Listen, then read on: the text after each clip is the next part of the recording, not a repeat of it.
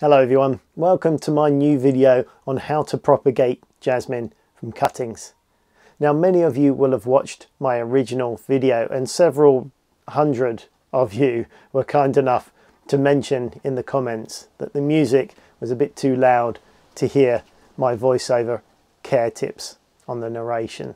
And I've got to put my hand up. I shall put it up now. There it is.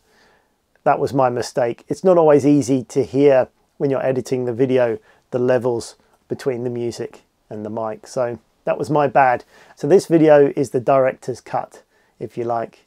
I've addressed the music volume issues.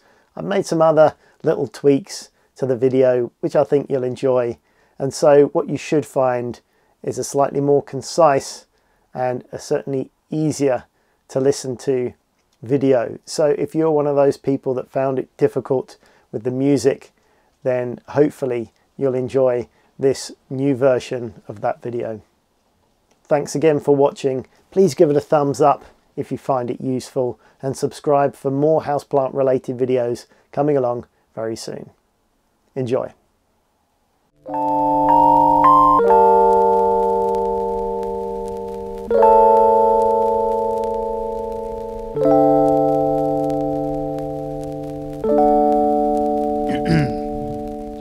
One, two, three, four. Welcome back to another video, guys. This is Andy, and today I want to talk to you about propagating white jasmine from cuttings. This is a step-by-step guide. Firstly, try to take your cuttings in the morning.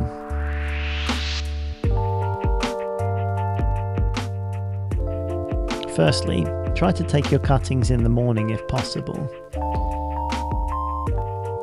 The stems will be the most full of moisture at this time, before the sun hits the plant and transpiration starts to dry out the stems and the leaves.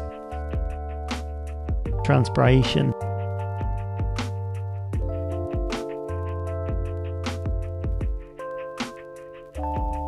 Find a fresh, healthy looking stem to cut. Cut just below a leaf node. This is where the leaves connect to the stem.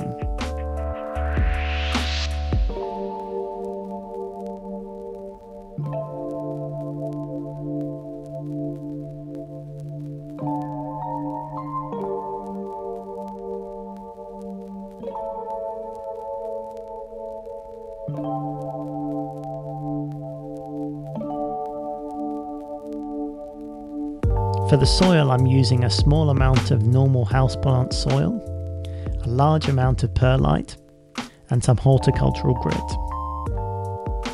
The reason why is that cuttings don't need any food to grow initially. They can't take on nutrients until their root system is fully developed. So you could just use 100% perlite or even 100% sand. What is important though is good drainage during this initial period, because while we need to retain moisture for the cutting, we don't want the growing media too wet, because the stem can rot and quickly die. So as usual, we want moist soil but not wet. Always use a dibber to make your hole for the cutting. Don't push the stem into the soil, because they're very thin stems and you can easily damage it when pushing it in, and then it will have no chance of rooting. I quite like to plant the cuttings near the edge of the pot, because this is usually the last place to dry out. So it will retain the most consistent moisture for the longest amount of time.